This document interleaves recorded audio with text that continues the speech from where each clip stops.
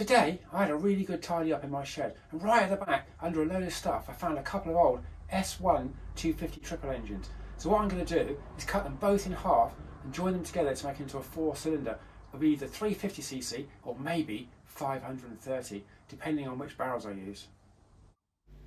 These two old Kawasaki triple engines have been sat in my shed for years under piles of stuff, but I dug them out and on quick examination they look to be in good condition. The crankshafts are free and the big ends feel really smooth.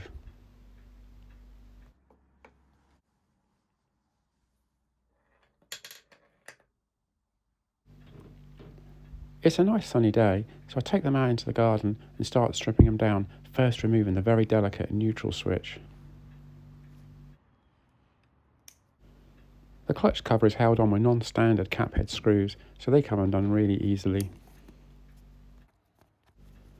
But before I remove the cover, I first remove the oil pump. This is in really good condition, but I won't be using that because it's only got 3 outlets and I need one with 4. The next thing I do is to remove the clutch pressure plate retaining screws.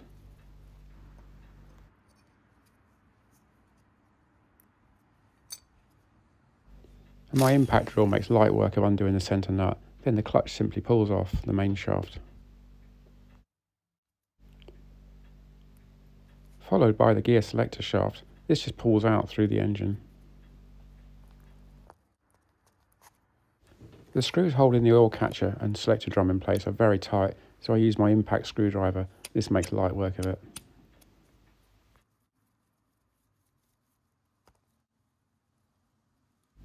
I've seen a lot of these oil catchers with a broken stub where people have left them on the engine when they split the crankcases, but it's really important this stub's there because it feeds oil into the gearbox. With the crankcase nuts undone, the bottom case just lifts off and you can see the crankshaft and all the gears inside.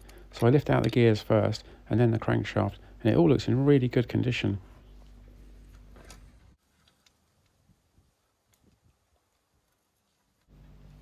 I then remove the C-clip and slide out the selector shaft, followed by the selector drum. Well, that's the first engine stripped. Now on to the second one. Now the second one looks like it's been apart before because there's gasket cement oozing out of all the joints. This engine's certainly seen some use. When I remove the bottom cover, there's a thick black gunge in the bottom and lots of gasket cement oozing everywhere. I first lift out the crankshaft and that looks to be in excellent condition on the outside, but we'll see more when we strip it down. Also the gearbox looks to be in good condition. So now I've got 2 gearboxes to choose from. I'll just pick the best one.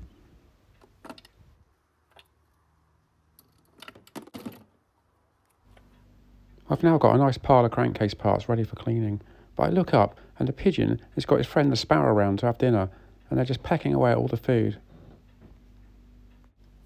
I lay out a plastic sheet on the grass and spray the parts with my pink bike cleaner.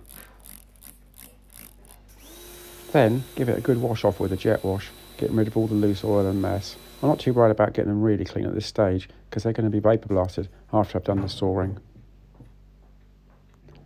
With both sets of crankcases on the bench, the first set will be cut in the middle and I'll keep the right hand part, and the second set will be cut there and I'll be keeping the left hand part. So 2.5 cylinders plus 1.5 cylinders equals 4 cylinder, so the next thing I need to do is mark a little mark next to the crankcase mounting point. Turn the crankcase on its side and use my scribing block to scratch a line around the crankcase. This is where I'm going to be cutting with my hacksaw. The sharp point of the scribing block leaves a nice line on the oxidised aluminium surface of the crankcases. With the line scribed, I grip the crankcases tight in the vise, making sure I grip on a part that's not going to be needed. Then I use my hacksaw and I cut down the line, separating the crankcase into 2 pieces.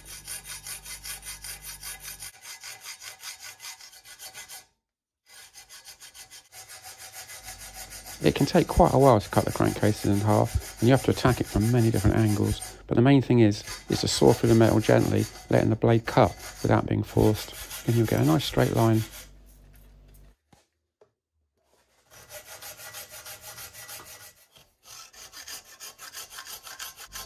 Well, that's the first side cut through, so now I turn it around to cut the other side.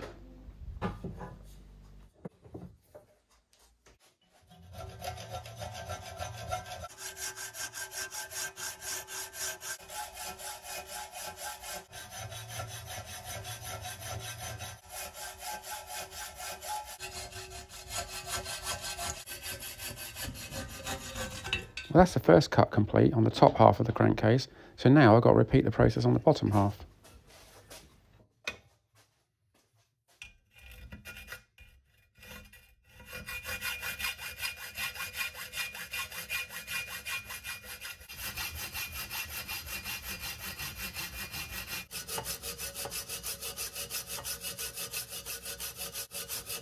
The castings can be really thick in places, so sometimes you need to put a bit of oil on the blade to help it cut.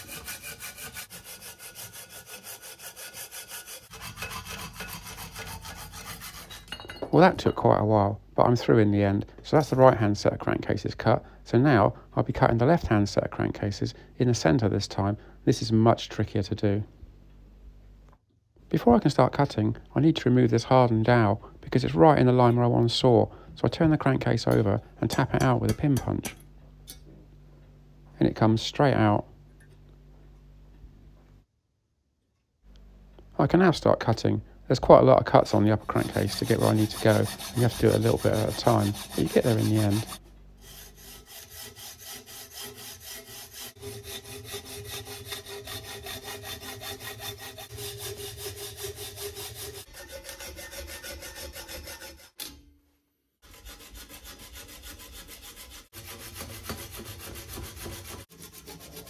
After about 20 minutes of cutting and a lot of perseverance, I'm finally there and the portion of crankcase is removed. I'll have a quick look to see how it fits, and I'm really pleased with that. And after a little bit of machining, that's going to fit just perfect. I now grip the bottom crankcase in the vise and cut to the right of one of the central fins.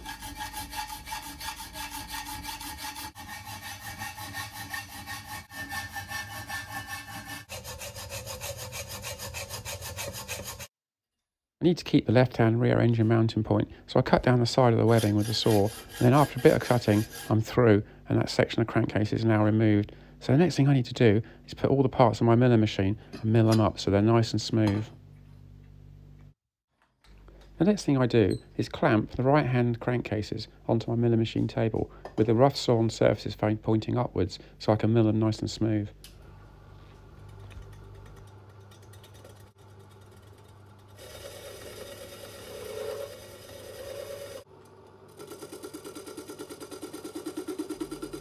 The cast aluminium material machine is really nice.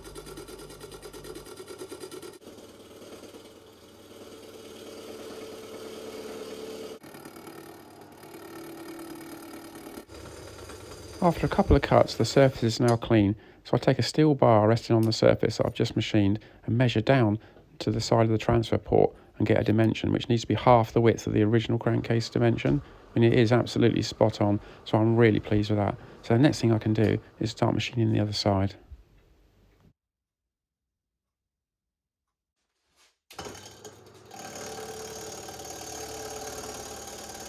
I start milling the surface and keep going until I go down to the line that I scratched on my scriber.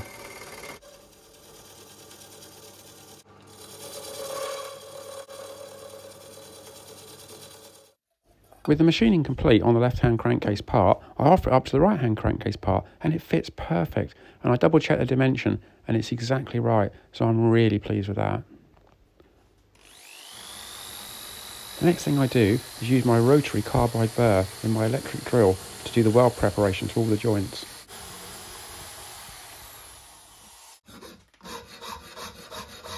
Then I use a file on the flatter edges .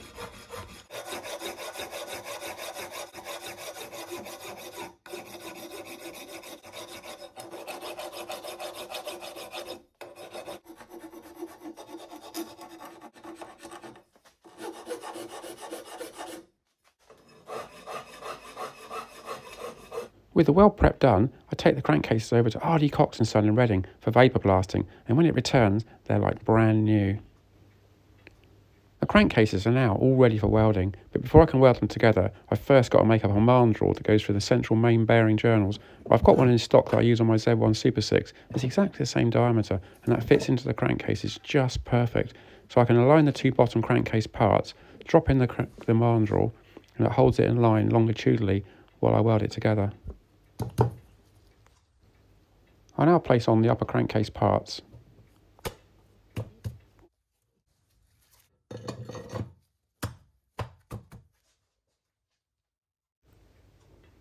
And here you can see the mandrel in the centre holding it all in line. So the next thing I do is turn it upside down and lightly do up the crankcase nuts.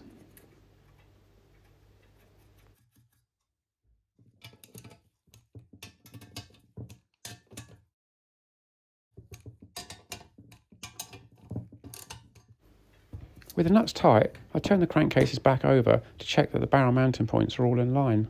I use a steel rule and I'm looking for light through the gap. And these are just perfect, so I'm really pleased about that. So now I can tip the crankcases up on their end and tap them down to make sure the gap is closed right up. We don't want any gaps. If you've got gaps, this can cause distortion in the welding process. When TIG welding aluminium castings, it's best to preheat the metal first, so I take it out into the garden and put them in my barbecue. It does the job just perfect.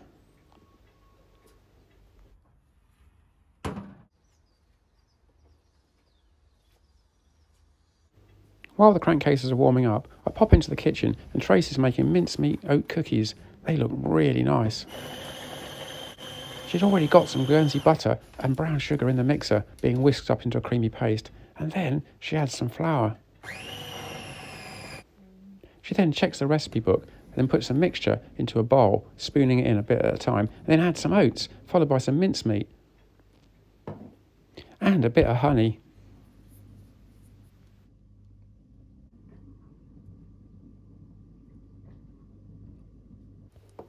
She then mixes all the bits together by hand using a stick until they are even consistency. With the mixing complete, she spoons it out onto the baking tray in equal sized lumps, then puts it in the oven for 15 minutes, and when they come out, they are absolutely amazing. I can't wait to try one, but I'm told to go back out in the garage and do my welding because they're going to take ages to cool down.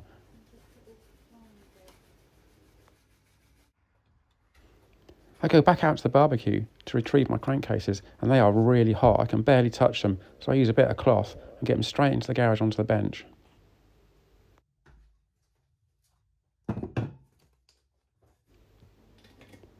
I get straight on with the welding while the crankcases are really hot. This really helps with the welding process.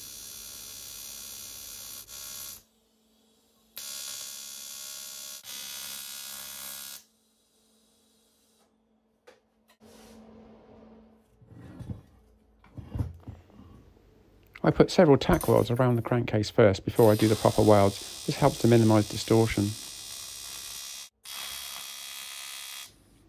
With all the external welds complete, I can now file down the welds that span the crankcase joint.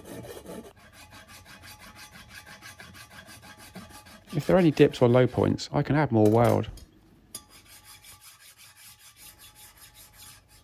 But this is just perfect, so now I can split the crankcases to do the internal welds.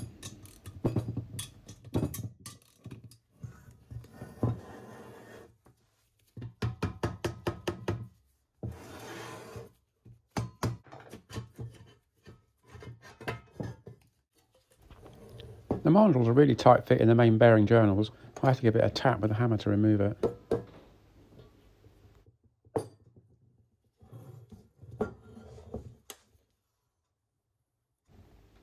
So now I'm all ready to do the internal welds.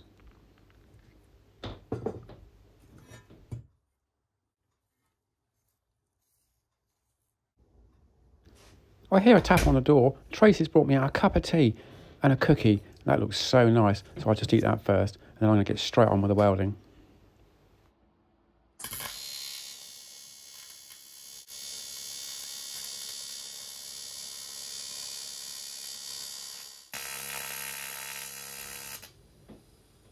With the welding complete, I use my rotary burrs to start cleaning up the welds, starting with the coarse one.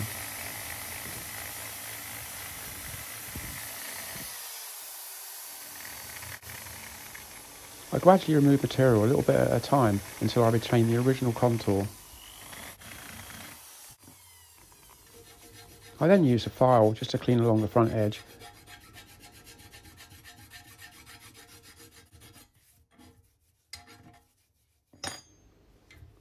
With the surface reasonably smooth, I use my fine carbide burr to try and recreate the cast finish.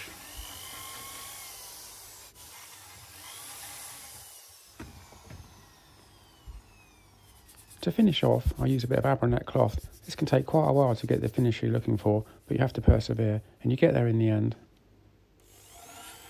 I then use my rotary carbide burr to remachine the oil gallery in the top surface of the crankcase.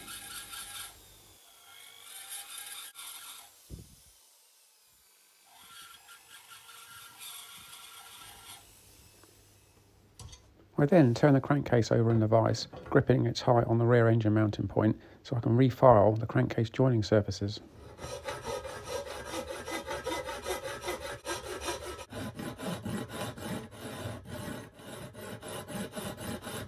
I have to make sure I only file the weld, so I use a succession of files right down to my very finest one and then finish off with emery paper until it's really smooth and you can't feel the joint. I then repeat the process with the bottom crankcase.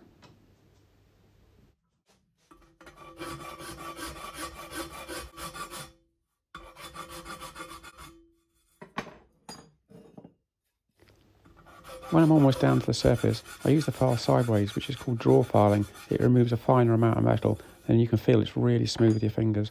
I'm well pleased with that. So now I can refit the mandrel and refit the top cases and bolt them up tight.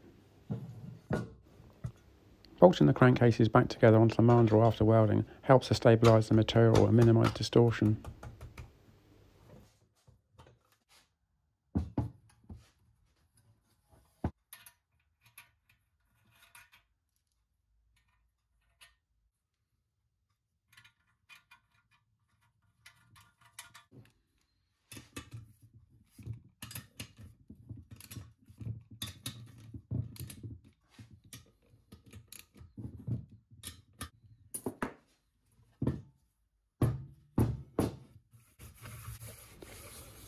Well, the crankcases are basically finished and they look amazing. I'm really pleased how they turned out. But I'm going to be fitting the S3 400 barrels and they have slightly bigger protrusions on the bottom, so I have to bore out the crankcases to suit.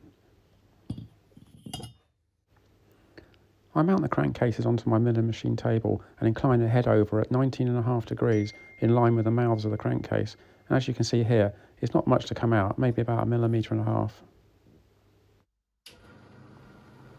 I'm using an adjustable boring head in the milling machine. This allows the cut to be increased gradually until the correct diameter is reached. I feed the cut down by hand.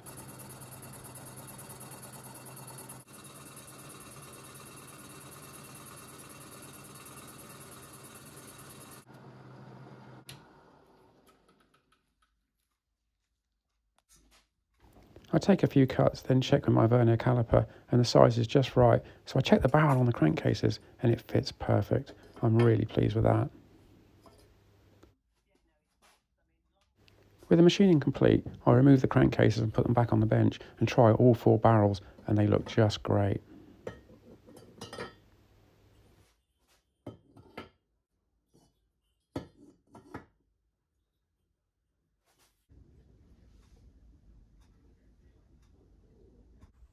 I hope you enjoyed the video. The 4-cylinder crankcases are now finished and the S3 400 barrels fit perfect. So this engine is going to end up about 550cc with oversized pistons, so it should absolutely fly. In the next video, I'm going to be showing how I made the crankshaft.